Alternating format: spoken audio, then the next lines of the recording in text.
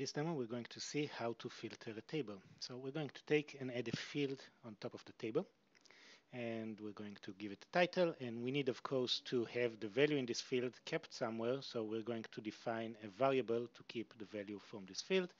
It's going to be a simple string, and we'll call this one the filter val, for example. All right, so now set the data for this field to be based on this new variable.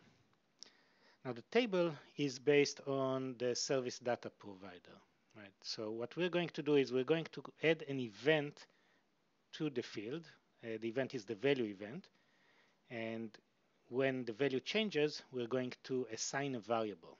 Okay, so let's go and use the assign variable to look into the service data provider that is behind the table, and you'll see here the filter criterion, and in there there's an entry for criteria with a place to define attribute and value and operation.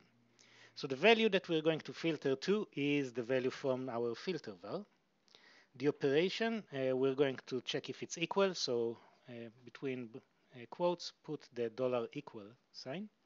And the attribute is the ID of the field that you're filtering on. So in our case, this would be the traveler field. Since there can be multiple criteria, you also need an operator over here, so we'll use an OR over here.